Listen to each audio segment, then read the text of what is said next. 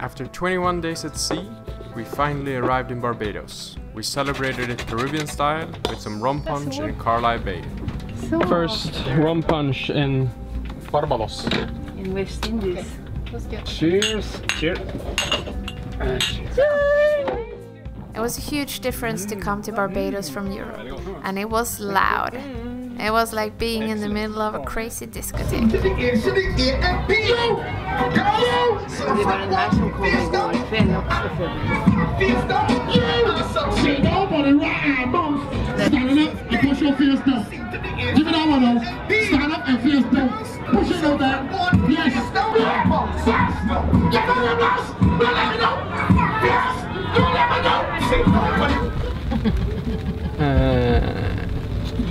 Yes. So we didn't end up filming that much in the end. No. We came into Port St. Charles on the northern end of Barbados, and we cleared into the country, and then we made a day sail 10 nautical miles down to Bridgetown and Carlisle Bay, where we're now watching the sunsets and having a little whiskey.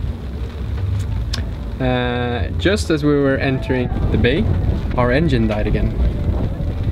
So we had to jerry-rig a diesel tank can next to the engine, and we ran it just up to the anchorage and dropped the hook as far out as we could. So we're really far away from shore, and we don't have an engine for the dinghy, so that sucks. But at least we're here, and we crossed the Atlantic. Cheers! Let me show you what it looks like.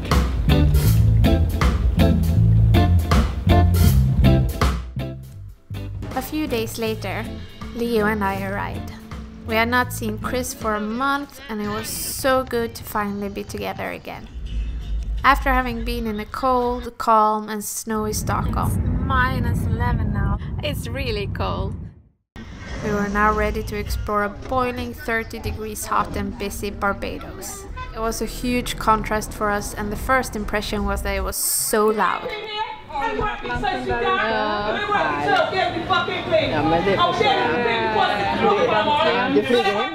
Yeah, it didn't really matter where we were. Even if we were in our boat far out in the anchorage, Barbados made sure that the party came to us.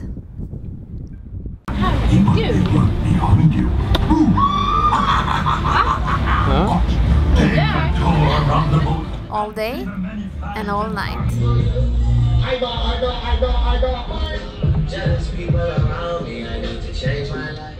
Luckily, Leo slept like a log and was full of energy during the day.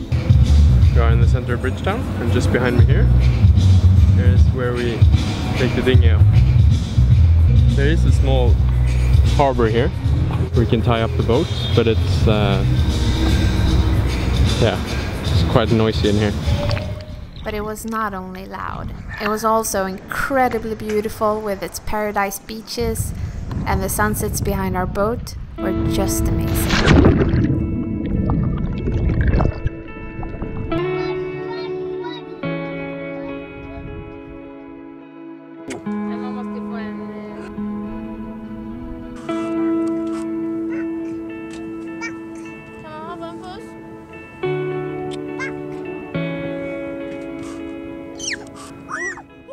The day after we arrived, we celebrated Chris' birthday in the perfect place, the beach.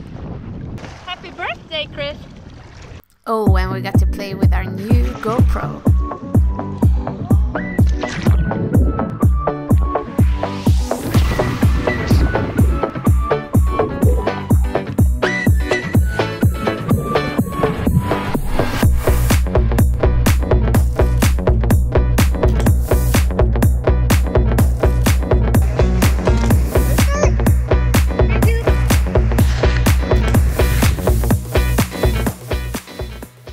After that, the time had come to say goodbye to Chris' mom and the crew who had joined him over the Atlantic crossing. Tack så mycket för turen. Härligt att vara här. Now I'm leaving Yamaya after spending over a month on the ship, taking her from Las Palmas to Barbados. It's been a beautiful time, nice sail and good company. So it feels quite good to go back home again to the winter and the cold and the snow. But it has its positive sides. Huh?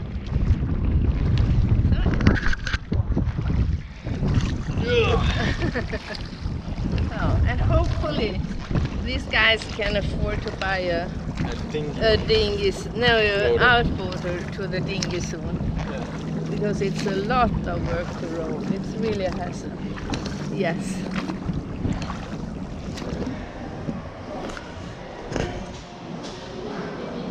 Paperwork. Lots of paperwork.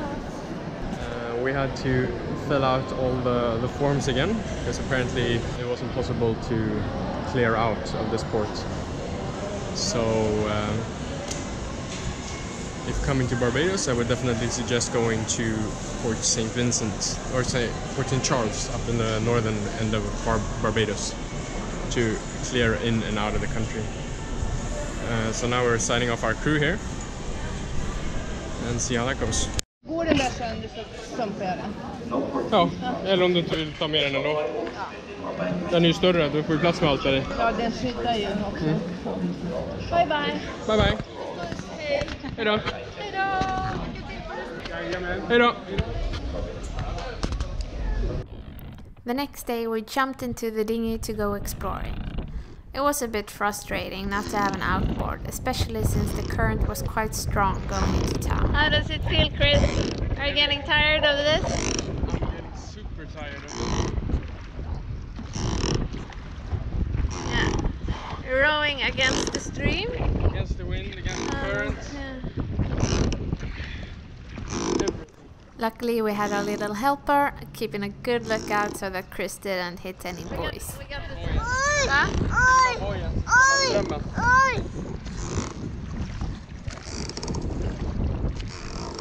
So today we're gonna go underwater exploring and check out the wrecks here in Barbados. Supposed to be some cool wrecks to snorkel on. So that's gonna be nice. While Chris went snorkeling on the wreck, I stayed with Leo on the beach in the shade. We met a really nice family that we could hang out with, and I really appreciate moments like this. And I think thanks to Leo we meet people we wouldn't have met otherwise. The wreck Chris was about to snorkel on was the Bajan Queen, a tugboat that was converted to a party boat due to the introduction of more modern tugboats.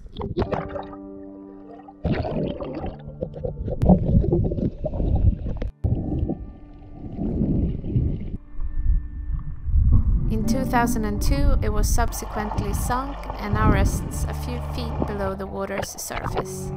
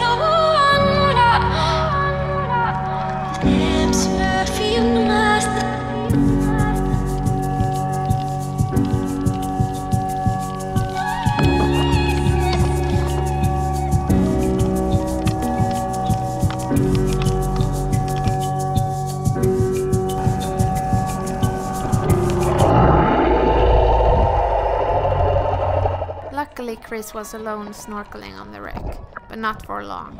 He was soon surrounded by tourist boats, and some of them came scary close. But now the tourists come, so then I leave. I have one boat behind me, another one there. So I think it's time to leave.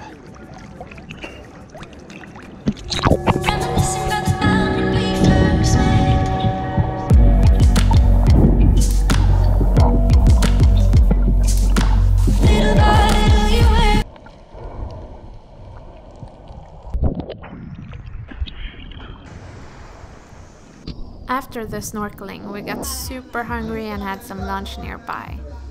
We then headed back to the boat, where Leo got to see what Chris had seen underwater. And it was quite the reaction.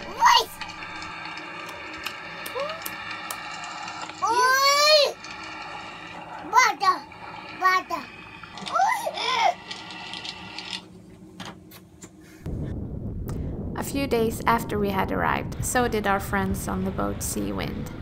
We had a good amount of laughs together, and they are a really nice couple.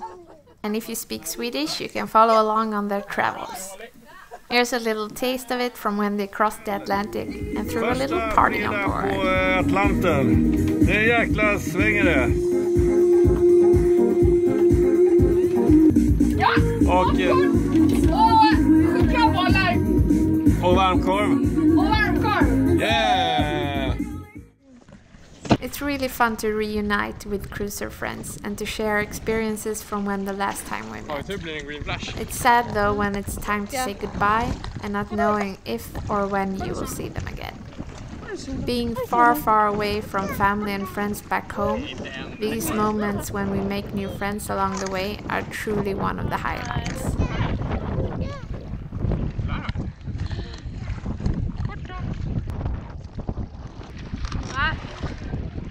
Vilken solnedgång! Alltså helt fantastiskt!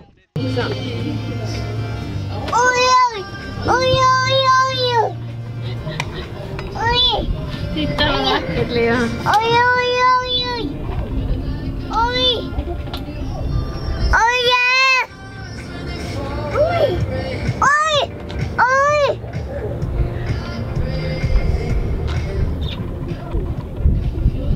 Beautiful. So beautiful. Last night in Barbados. Yeah. So tomorrow we're heading to Martinique. Yeah. So now we're just gonna have dinner.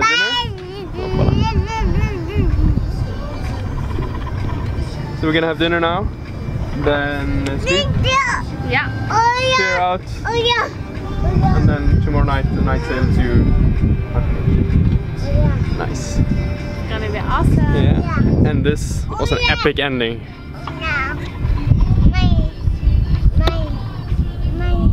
Leo, var är solen? Var är solen?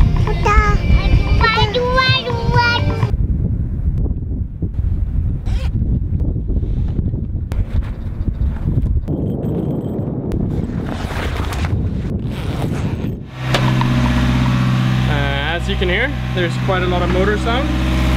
We left Bridgetown this morning, and just as we were getting up to Port St. Charles, the engine died again.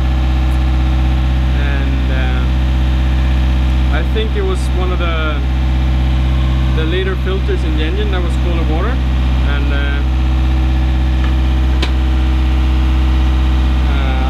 I didn't replace it because I was afraid that I wouldn't get it to seal properly. I didn't want to take that issue in Bridgetown.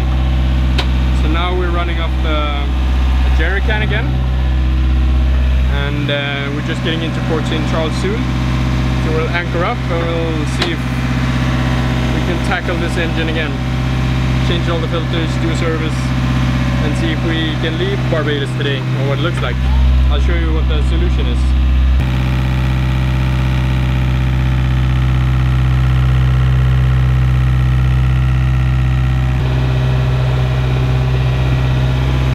This is one of the worst parts about long-distance cruising.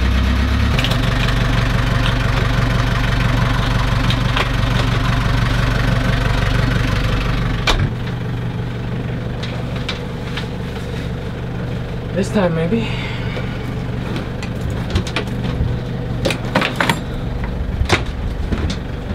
Fingers crossed. We were so sick and tired of having problems with the engine again, so we just put all our focus into fixing it and getting the boat ready for a sail up to Martinique. Unfortunately, we didn't film anything during this time, but we arrived safe and sound in Le Marin in Martinique after a night sail. Thank you so much for watching. I really hope you liked the episode. Don't forget to leave us a like and a comment to let us know what you think. We really like hearing from you guys, and it really helps us out a lot.